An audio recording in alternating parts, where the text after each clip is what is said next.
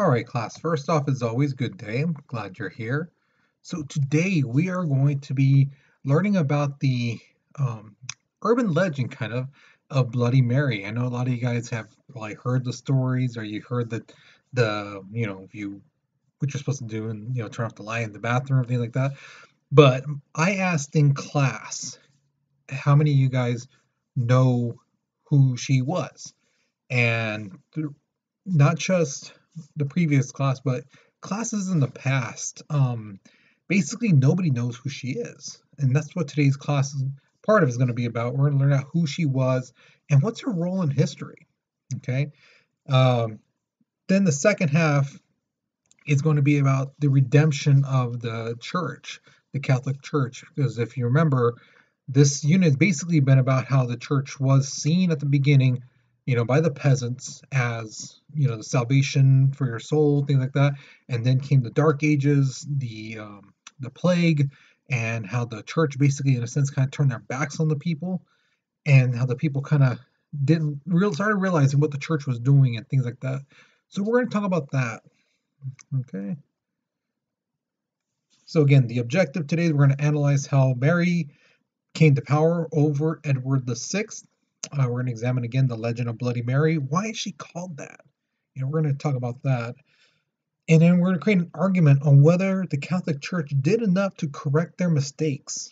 Okay, so that's what we're doing today. So let's go ahead and get to the warm up. All right, so here's your warm up picture. The first question is what do you think is going on here? Okay, so analyze the picture, look at all the people, look at the background, foreground, what's going on here? What do you think? Okay. The second question is, does it look like these people like what they're hearing or don't like what they're hearing, or, kind of in one ear out the other, or are they like attentive? Are they listening? So you tell me based off your judgment of how they look. Okay. So go ahead, write your response to these questions. But we're going to move on. So pause the video if you're not done. We're going to move on in 3, 2, 1. All right. So last lesson, we were talking about Henry VIII and how he was basically wanting a son. And if you remember, Catherine of Aragon, they had a kid together, which was named Mary. Now, usually, typically, the son is supposed to be the next up in line. But the thing is, when Henry VIII died, his son Edward VI, from his third wife, he was only like 8, 9 years old. He was a kid, So there were some people who felt that, he's not old enough to be king. He doesn't know anything. Mary, on the other hand, was already older. She was basically trained and taught how to be a queen, and taught diplomacy, things like that, what it takes to be a king, queen, So there were some people who were like, we need to put her in power. Okay. Now, again, she took over in 1553. And if you remember from the last lesson, Henry VIII wanted a divorce from Catherine of Aragon, but the Catholic Church said no. And that's when he basically said the Catholic Church is no longer the official Church of England. We're going to start a new church, the Church of England, and I'm going to be the Pope, well, quote unquote Pope. So when he died and then Mary comes in, she was born a Catholic. She practiced Catholicism and she wanted to bring it back into England. Here's the thing though, there were some people who were like, you know what? No, we don't want, to be told you have to be Catholic. It's kind of nice to be like, we get to choose, type of thing, you know. But that's the thing, some people didn't want it. She insisted on it, kind of forced it on them, and people revolted. Okay, and I'm sure you guys know when someone tries to make you do something, a lot of times people tend to fight back, and that's what happened. Well, she decided to punish those people, and there was about 300 people that she burned at the stake. All right, she burned them as heretics, and heretics basically are people who um, either go against God or don't believe in God, type of thing. And it's because of this she got the nickname Bloody Mary. People said, "Oh, she's bloodthirsty." "Oh, she's just killing people, who disagree with her." Um, and this kind of pushed more people to the Protestant religion as opposed to the Catholic religion. So kind of her, because they didn't like her and because of what she was doing, people started going more toward Protestant. Okay. All right. So here's your first question. Should a child, and when I mean child, like someone under 18, should they be allowed to be a king or queen of a country? What do you think? Okay. Should someone from age 8 to like 18 in that range, should they be allowed to run a country? What do you think? Why or why not?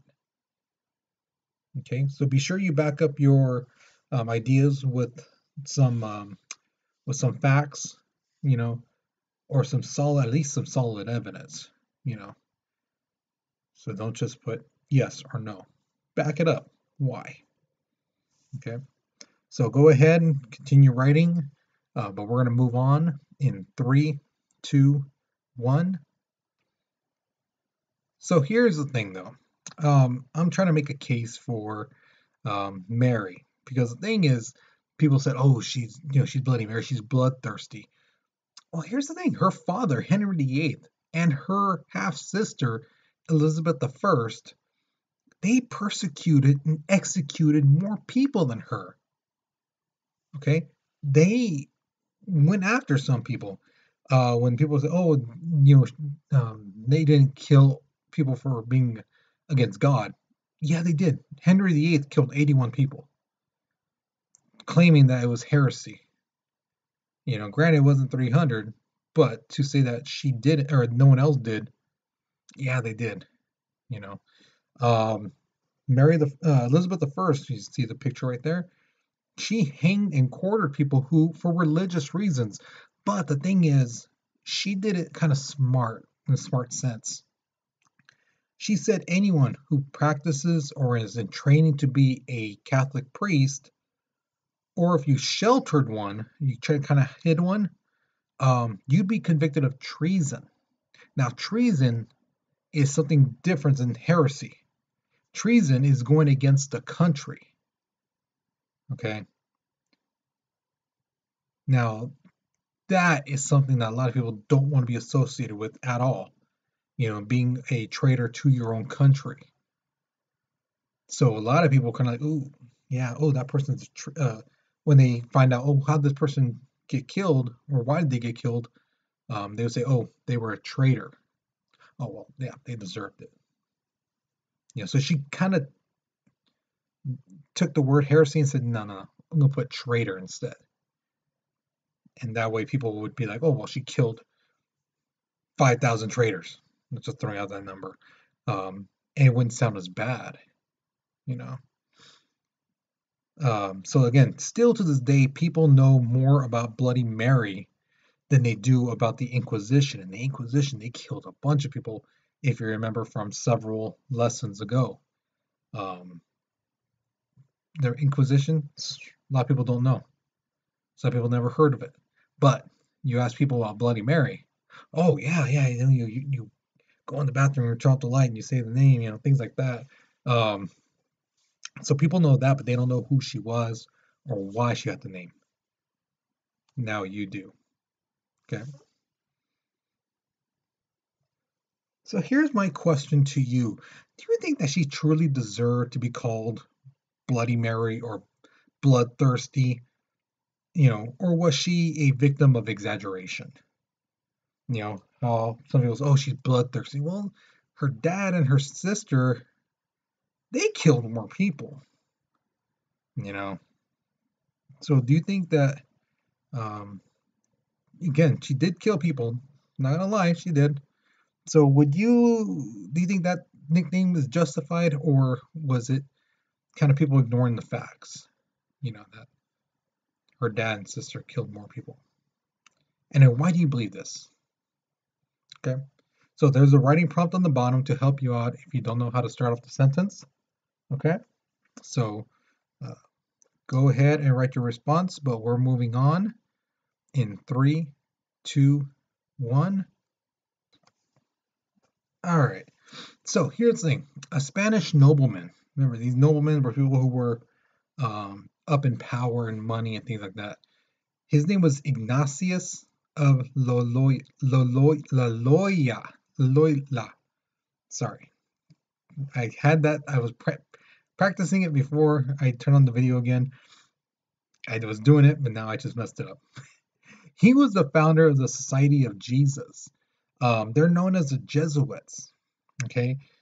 Now the thing is, this group basically were kind of spreading the word about Jesus and things like that, and they were doing some pretty good things. So what happened is Pope Paul III in 1540 basically told the Catholic people, this group is doing good stuff, you know. So the church officially recognizes this group, and they basically then took absolute obedience vow to the Pope. Okay. Now, what their thing is they used education to spread the word of Jesus. Okay. They went to different places where there wasn't much education going on, no schools, things like that. Places where people were doing things from several hundred years ago. And it's like, no, we have better techniques to grow stuff, to build things, to create stuff. So that's how they spread the word. They educated people, but they also then kind of slipped in religion at the same time. Okay. Now, these guys were on missionary groups. They went from place to place to place to place to place, basically restoring Catholicism around the world. Because again, remember, some people were just like, they're doing horrible things. They did bad things in the past.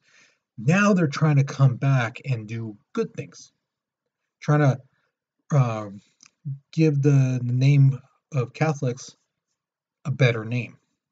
Because again, they kind of did some bad stuff before. Okay. So Pope Paul III, which is that guy right there in that picture, he basically said, okay, you know what, we did make some mistakes in the past. Um, let's see if we can fix these. And he basically commissioned church leaders to reform the church. Basically say, what can we fix up? What can we do that makes the church better? Correct some of these errors that we made in the past. So in March 1545, some cardinals, bishops, abbots, theologians, which are people who study about religion and God and stuff like that, they met, they got together off and on, talking about things for 15 years. And they met in the city of Trent. Okay. And then finally they come to an agreement like, okay, we all agreed this is the best course of action. This is how we're going to fix our mistakes. So the first thing they decided was this. Um, the way to go to heaven is by one, having faith, and two, doing good things here on earth. Okay, that's how you go to heaven. You need faith, and you need to be basically a good person, do good things, donate, give your time to people, show compassion, things like that. Okay. Um, the other thing they agreed on was the seven sacraments. Again, this is something that if you're Catholic, you may have heard of this stuff. If you're not, just this is what it is. Um, Basically, the Eucharist, the bread and wine of Jesus, things like that. Um, that is going to be upheld. They're still going to do that. Um, that they're still going to, you know, go through the motions of Jesus with the Last Supper, things like that, give the wine and the bread to the people. They're still going to do that stuff. Okay. The last one is probably one of the things that got a lot of people going, okay, this is good. The selling of indulgence. So if you remember, I think it was last lesson or maybe the one before, I think it was Martin Luther. I think that was the one before. That this priest, or this, I'm sorry, this guy representing the church basically said, if you have money, if you give money to the church, your family's, um, somebody in your family, let's say your great grandpa, if you give money to the church, his sins will be forgiven and he'll go to heaven. So you can basically buy your way into heaven. That was called indulgence. They're basically saying, no, you that's not how it works. You can't just buy your way into heaven. Just because you have money? No, no. So they got rid of that. Okay, so those things brought back people to the church. Now, my question to you is, what do you think brought back more people? Was it the idea that they said, hey, it's officially that if you have faith and you do good things, you'll go to heaven? Do you think that brought more people back? Or do you think it was the church finally saying, you can't buy your way into heaven? Which one do you think brought more people back? Making it official, saying if you have faith and you're a good person, you'll go to heaven, or them finally saying you can't buy your way into heaven? Which one do you think brought more people back to the church? Okay, because it did work. People did come back. But which one do you think would make people go, okay, I'm going to give them a second chance because they said this, you know? So what do you think? Okay, again, it's I guess, you know, basically ask yourself which one you think more likely would bring people back. Okay, there is no right or wrong answer. That's a question I was asked. You know, is there a right answer? No. It's just I want to know what you think. Between those two, which one do you think most people said, okay, I like that. I'm going to go back because they officially said this. Okay, so all right. So now we come to the exit ticket question. Um, so remember, answer only one of these two questions. The first one is, why would it be smart to incorporate beliefs when teaching? Why do you think that they do this? You know, the thing is, I have seen this before, in classrooms when I've observed or when I was a substitute, things like that, or co-teaching. Um, I saw some teachers do stuff like that, and then they try to put their agenda, tell students what to believe in. Like this is what you should believe in, politics, or this is right, this is wrong type of thing. Um, you know, that type of stuff. It happens. Okay.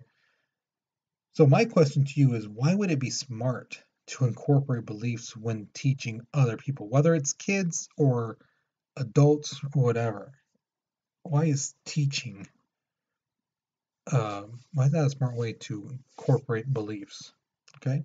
The second one is, do you think the Catholic Church did enough to win back people's trust?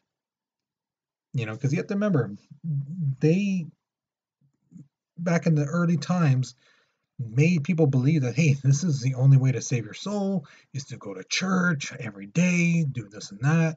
And then when the Black Plague hit, people were saying, oh, forgive us, give us a confession to, so, if we die, we can go to heaven, or this person's dying, can you give them their last rites? And the church turned their backs on people. And then they come back saying, too, that you can buy your way into heaven. It's not necessarily you have to do good things. If you have the money, you can go to heaven. And then don't forget, during the Inquisition, they tortured people into making them become Catholic and Christian.